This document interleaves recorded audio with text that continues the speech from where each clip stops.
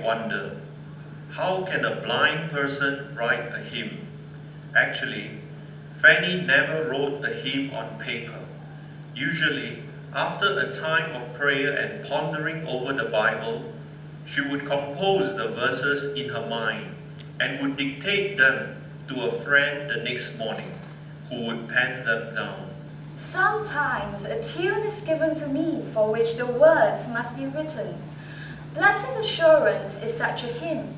My dearest friend, Mrs. Joseph Knapp, wrote one of the sweetest tunes that I had ever heard for a long time.